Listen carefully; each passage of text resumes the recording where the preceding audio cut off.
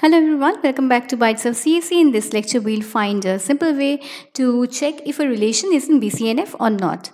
So first we'll learn how to do that, and next we'll learn why does it work. So let us consider a relation R which has attributes A, B, C and D, and there are two functional dependencies that hold on R, where A and C gives you B and D and C gives you A. So the first step will be to compute the closure of each functional dependency. So in this case we have to compute two closures that is on AC and next on C. So let's do the AC one first. So the closure of AC will give you A and C in lieu of the trivial functional dependency, and according to this condition it will also give you B and D. Now let's compute the closure of C gives A. So C will give you C and A, and since A and C gives you B and D and you have A and C here, so you will also get B and D.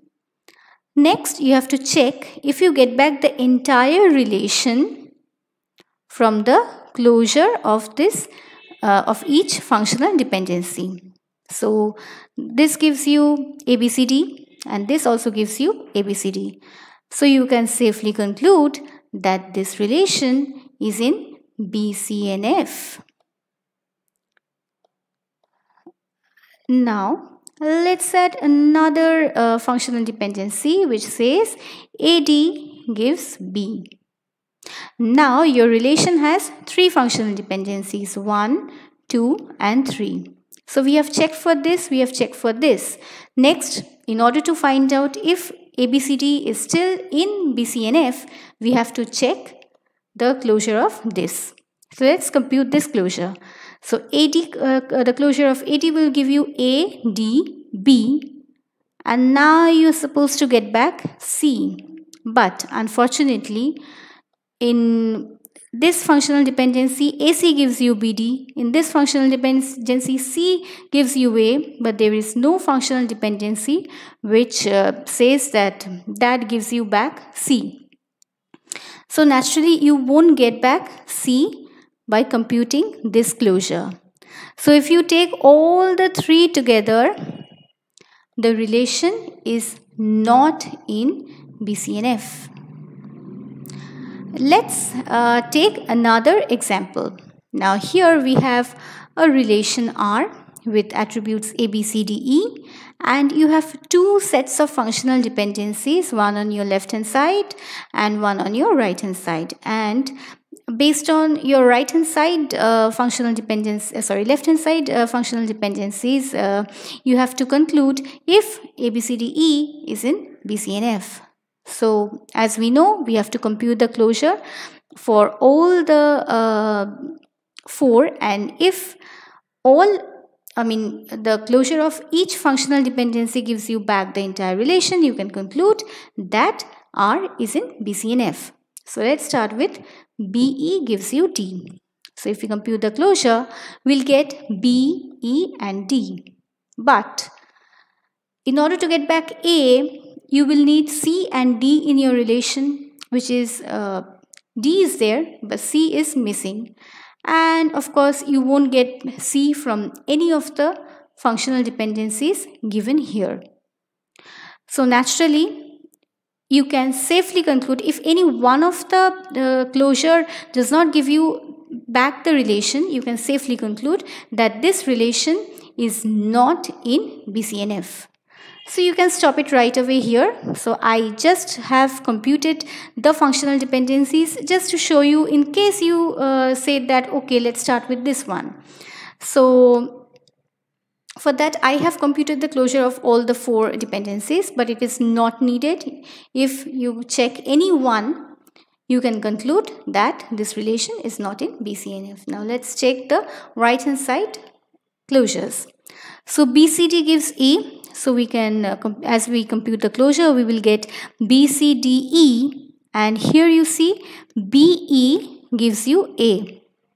You have B and you have E, so naturally you will get back A. Now let's compute the closure of this, BDE giving C. So you will get BDEC, And again you have B and E here, and B and E gives you A. So you get back A. Let us consider this one. BE gives you D. So you will get B, E and D, and B, D, E gives you C, and you have B, D, E here. So naturally you will get C.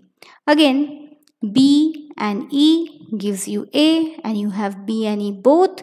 So therefore you also get back A. Similarly, if you compute the closure of this, you will get back the relation. So here all the four functional dependencies the closure of all the four functional dependencies will give you back the entire relation. So if you consider this set of functional dependencies on this relation R, you can say that yes, this is in BCNF, whereas if you consider this set of functional dependencies on the same relation R, you have to conclude that no, this is not in BCNF. Now let's check, why does it work? So these are the two definitions on third normal form and BCNF, which is taken from the book of Navate on DBMS.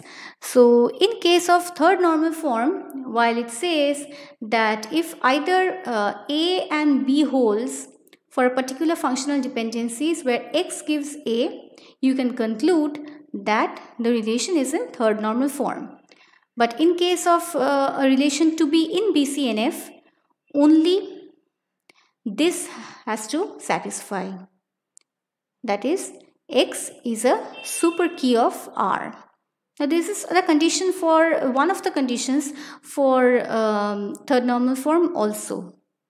So number one, you can conclude that if a relation is in BCNF, naturally a relation will be in 3NF also.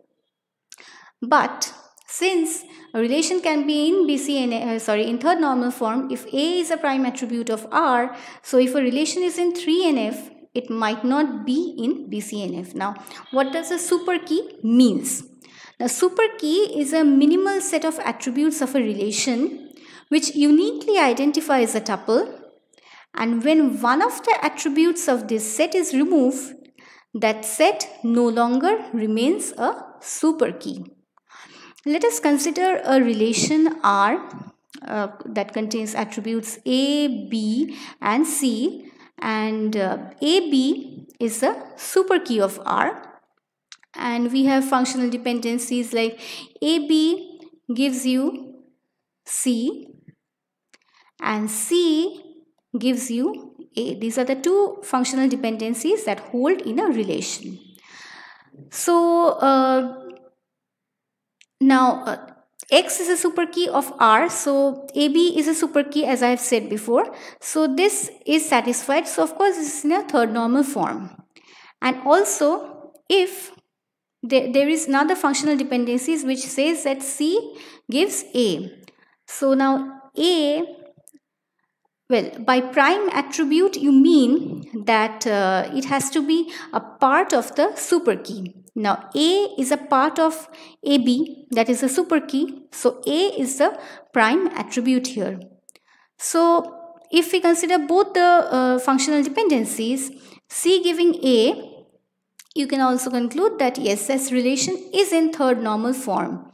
But if we consider this one, BCNF, this kind of functional dependency is not allowed in BCNF, like X giving A where A is a prime attribute, that is not allowed in BCNF. So this relation is not in BCNF. And also if you compute the closure of C, it will just give you C and A and you will not get back B. Since B is not, C is not a part of the super key. So this is the reason why the closure function works in this case. So that is all for today. If you have liked the video, please share it with your friends and give me a thumbs up, and thank you for watching.